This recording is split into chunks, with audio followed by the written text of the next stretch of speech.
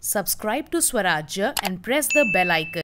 US-based Space Weather Prediction Center under the National Oceanic and Atmospheric Administration has predicted a solar radiation storm on 6th and 7th April as the sun spits filaments of plasma from a canyon. The source of the eruption, that is the canyon of fire, is a dark filament of magnetism that has opened up in the sun's atmosphere. The canyon walls are at least 20,000 kilometers high. The magnetic filaments may emerge from the blast site in the form of Earth-directed coronal mass ejections.